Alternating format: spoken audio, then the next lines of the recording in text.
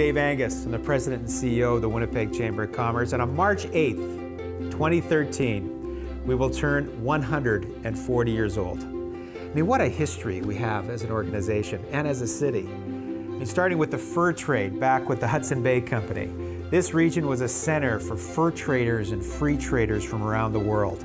Between Fort Douglas and Fort Gibraltar, and what is roughly now known as the corner of Portage and Maine. This was the beginning of Winnipeg's business community. And in 1868, one J.A. Ashdown, one individual, opened up a tiny tin shop, 16 feet by 18-foot room with a stock value of $1,000, which represented the first recorded industrial activity of any consequence. And then a year later, Archibald Wright opened up a saddlery shop.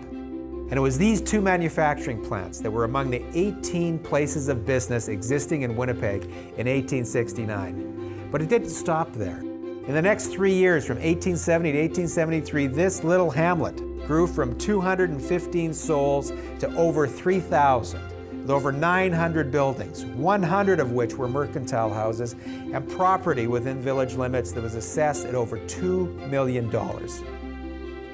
And it was at that time that city leaders decided we need a board of trade. We need an organization that represents the best interests of the business community, and proudly, through the act of incorporation that was passed and given royal assent by the Lieutenant Governor on March 8, 1873, the Winnipeg Board of Trade, the Winnipeg Chamber of Commerce, was born. What a history.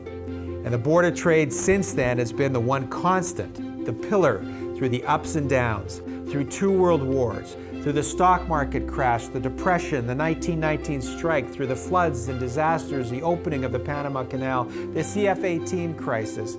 All of these elements were ones that the Board of Trade, in partnership with the City of Winnipeg, went through and dealt with. From the fur trade, to agriculture, to manufacturing, to biotech, the Chamber has been there. And this year we want to spend some time looking back. We want to open up the archives, one of the oldest in Canada. As we look back, we will see a common thread, something that has not changed from 1873 to 2013, and that is a thread of passion, a passion that our businesses and business leaders have had for their organizations, for their community, and for each other. Ladies and gentlemen, celebrate with us as we celebrate 140 years of great history of the Winnipeg Chamber of Commerce.